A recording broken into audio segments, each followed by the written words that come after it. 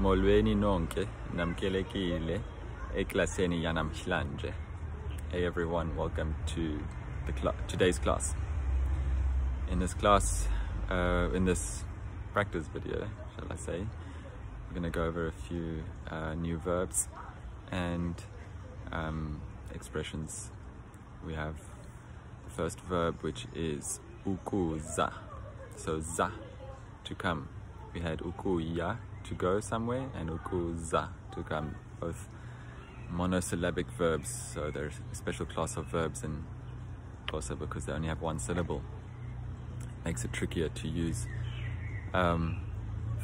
because you have to add something if you want to use it as an imperative. You want to say come, you can't just say za as you could with other verbs. You could say hamba, go, or teta, speak. But for a monosyllabic verb like ukuza, you need to add something.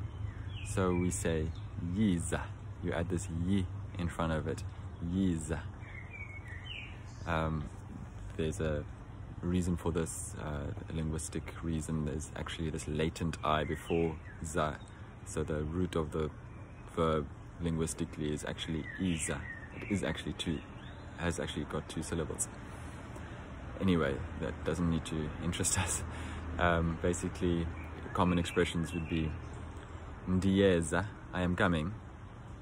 Now, instead of the long form being ndiyaza, if we know this original form of za is actually iza, and we know the sound rule, the sound change rule, ya plus e becomes ye. So ndiyeza. That's how you get to the long form conjugation of this verb. Ndiyeza, I'm coming. Uyeza, you are coming. Yizapha, apa is here. Come here. Yizapha. Yizapha kancinci, come here a bit. And then we could make sentences like uzoza nini, when will he come? Uzoza nini. And ndifuna ukuza nam, I also want to come. Ndifuna ukuza nam. The next thing we want to go over in this lesson is how to say let's do something. Masi, and then the verb with e at the end instead of a. So we have masitete, let's speak. Masifunde, let's learn. Masihambe ngoku, let's go now. Masiye egapa, let's go to Cape Town. So ya, masiye. Another verb, ukutya.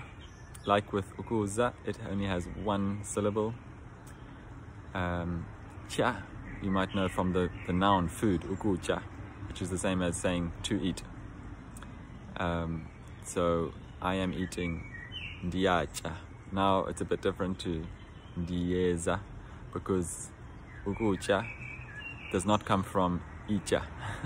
It just comes from cha. So for some other reason, there's no latent I in this monosyllabic verb. I'm eating ndiyacha, uyacha, you are eating, etc. Siyacha, we are eating. Ndifuna ukutya ngoku, I want to eat now. It could also mean I want food now. Andityi nyama, I don't eat meat. Andityi, so now the cha in the negative, andityi nyama, meat. Andityi sonka, I don't eat bread. Another verb from this lesson was ukubuza, which is to call. No, we didn't have ukubuza, we had ukubuza. Ukubuza is to ask. Ndinombuzo, I have a question. Ndifuna ukubuza, I want to ask. Ukubuza.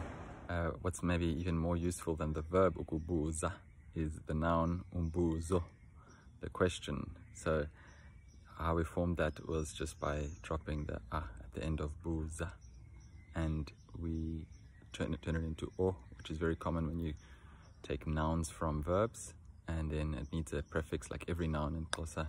So we have umbuzo. I have a question, ndinombuzo. Another really important verb from this lesson, which we've actually seen before, is the verb azi. it's the root of the verb ukwazi, to know. So we learned ukwazi isn't to be able to, but that is actually ukwazi. There's an extra ku in there because it's like saying I know it, and that it from the noun class of general things, verbs, abilities to do things. So I know it to speak Xhosa, ndiyakwazi ukuthetha isiXhosa. I know it how to drive, ndiyakwazi ukuqhuba. If you want to just say no, it's ukwazi is the infinitive, but the root is azi. And that's why if you say I know, it's ndiyazi. If you say I don't know, andazi. Andazi. So it's a special verb, but it already ends in I in the affirmative and in the negative. But if you might also hear andiyazi, I don't know. And the difference there is just that you're saying I don't know it, andiyazi, which is just as common as andazi, I don't know, without this it. You might know from Spanish, no lo sé, I don't know it. It's a common way to say you don't know something. Andiyazi, andazi. It's also often used to say you know a language, like you know Xhosa, uyasazi isiXhosa. And now we have this s in between the person and the verb azi, because it's this it of the language, isi. Uyasazi isiXhosa na? Do you know Xhosa? Ewe ndiyasazi kancinci. I know it a little bit. That was it for today's practice. Good luck continuing your Xhosa journey.